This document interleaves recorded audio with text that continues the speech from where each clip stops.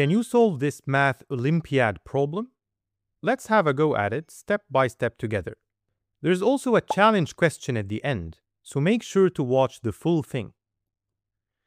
First of all, what's so special about the number 27? Why was this number specifically chosen? In the context of exponents, we know that 27 is 3 to the power of 3. And the interesting property here is that the base and exponent match. So if we manage to arrive at a situation where we have some variable y raised to itself equals 27, then we know that this y must be equal to 3. In hopes of arriving at a similar situation, let's divide both sides of the equation we have by x. Here, we know x is not 0 because 0 does not satisfy the equation, and so it is definitely safe to divide by x.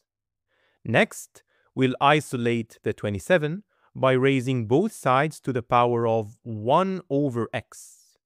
This cancels the power of the 27, and we have 27 equals 1 over x raised to the 1 over x. And we've arrived at the situation we aimed for. Something raised to itself is 27. 27 is 3 to the power of 3, as we said, so 1 over x must be this 3, or x must be 1/3. And that's the answer. Now, this is not quite Olympiad level in itself. What makes it go one step further is to actually prove whether this solution is unique. Is 1/3 the only solution to this equation? If so, can you prove it? Otherwise, would you be able to find all solutions to this equation? Let me know what you think in the comments down below.